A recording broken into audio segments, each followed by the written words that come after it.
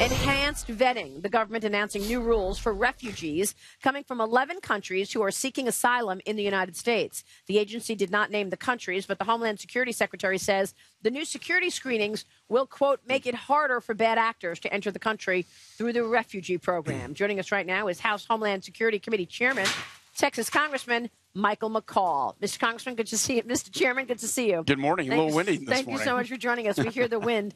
Tell us what you're trying to do and your reaction to this in terms of the vetting of the refugees. Well, I sounded the alarm about the Syrian refugees coming into the country under President Obama.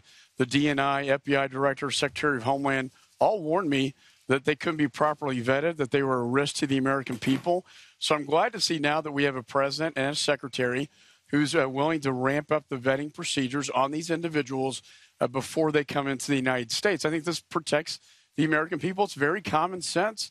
We're a very generous country, but you don't want to bring in refugees from probably one of the hottest spots in the world where ISIS used to control and govern into the United States without the proper vetting. But by the way, we should point out ISIS is largely on the run. Is that right? Well, and this is the other, I think the president should talk about a couple of things. One, as Kevin McCarthy talked about, the tax cuts, priming the economy, the bonuses, I think 3 million bonuses now, ExxonMobil, $50 billion investment in the United States.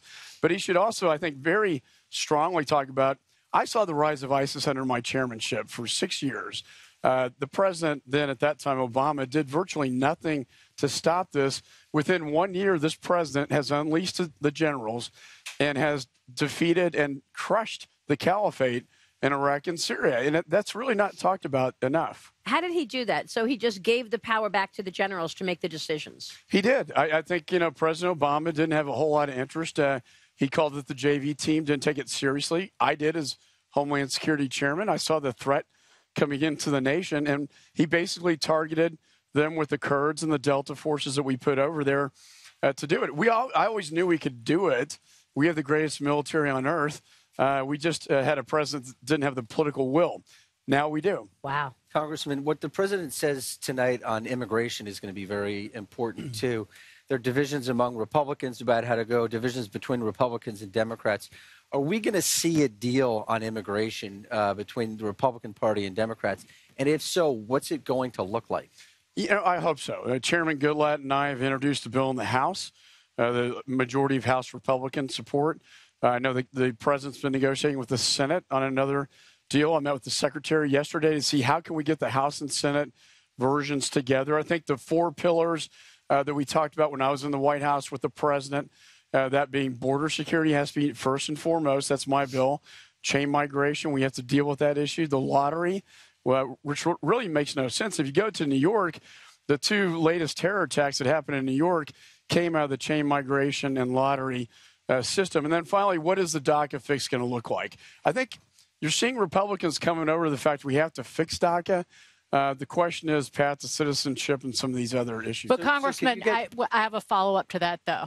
There's one thing you didn't mention in those 4 pillars, and that is individuals overstaying, tourists who overstay their visas, who come to this country. 40% of illegal immigrants in this country are people who just overstayed their visas. In the most recent calendar year, according to the White House, it was nearly 750,000 people who wound up being illegal immigrants into this country, including many students. With the economy as good as it is, that makes it potentially an even greater problem for the United States with this happening. What are you going to do about it? Excellent point. And this is how the hijackers got into the United States. They came in legally, overstayed their visas, and then pulled off 9/11. Wow. So that you're demonstrating why this is so important. And you're correct, about 40%. We talk about the southern border, but 40% of illegals come in legally and overstay. So in my bill, we have the U.S. exit program that the 9/11 Commission recommended. What the government still hasn't acted on, right? Well, we need to pass the bill. Right. And then the funding's important as well, which our bill does provide the funding to make this happen once and for all, because we don't know when they overstay. We don't know that all the time. We don't know when they're leaving. Excellent point. Well, it also has to do with the sanctuary that they're getting in some ways, right? How is it possible that certain cities are able to just blow off the federal law and protect illegals, whatever the cost? Well, and, I was a federal prosecutor when there's an ICE detainer on somebody because they were serving out a term or they, had a criminal case in front of them. The fact that some local law enforcement would not work with federal law enforcement when there is a detainer on them from the federal government is really a defiance. So in our bill, we just say, look, if you're not going to work with federal law enforcement and follow federal law, then we will not give you federal funding. Mm-hmm. Can I come back to the four pillars that you were talking about? Can Republicans, conservatives get on board with a DACA deal, and can Democrats get on board with a chain migration deal? Do you think there's room for everybody to get together on? Well, I thought the president made a very generous offer to the Senate Democrats, and some of them balked at that. So I'm the eternal optimist, but this is a very challenging, one of the most challenging negotiations I've seen. I thought in the room I was in, the president handled himself like the CEO of a boardroom, acting in a very bipartisan way, trying to bring both sides together in both House and Senate. And we'll see. Put odds on it. Yeah. What's your number? We may have to go to a conference committee on this. I mean, we do have a deadline, and that's in March when the DACA program expires. So it has some pressure on Congress. I still remain optimistic because the president is showing leadership on the issue. And he's coming up with solutions. Go ahead, Christopher. Mr. Chairman, one of the things that you've been a border security guy, and you've also been pretty flexible with that. Your plan is a mixture of fences and technology and walls. And one of the things that's an issue in your state is a lot of that goes through private property. Yeah. How is the committee and DHS and your constituents been interacting with that, and how to get this wall built? We're also dealing with the sacred Alamo states' rights of private land. Sure.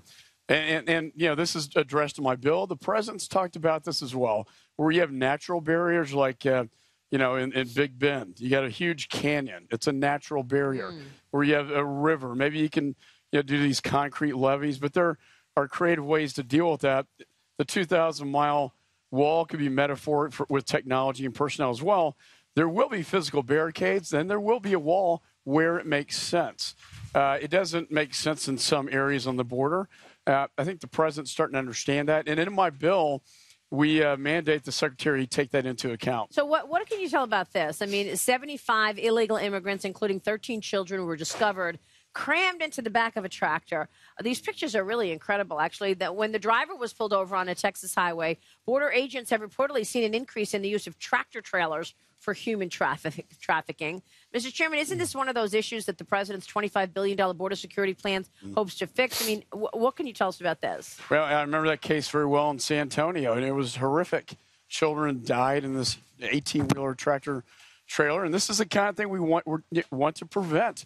This dangerous journey they make from Central America through Mexico, where they're exploited in many ways, then get to the border, $6,000 to $7,000 a head to get in, and then sometimes put into human trafficking and sort of indentured servants to pay off this debt. We need to close the legal loopholes that exist because right now, if you're from Mexico and Canada, we can deport you in an expeditious way. If you're from another country, we cannot do that. Right. They come to the border. You can't even send them back. And we give them a notice to appear at a hearing. They're resettled by HHS in all parts of the country, and 90% of them don't show up to the hearing. Wow. Okay.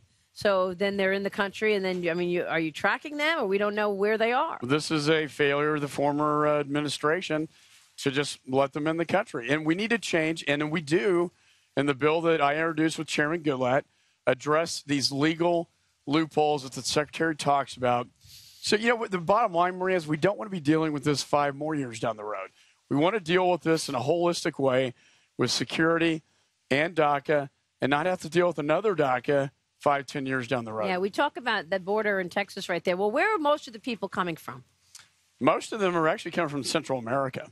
Guatemala and... yeah, and they, again, $6,000 a head to come across. So we've seen the numbers actually going up lately.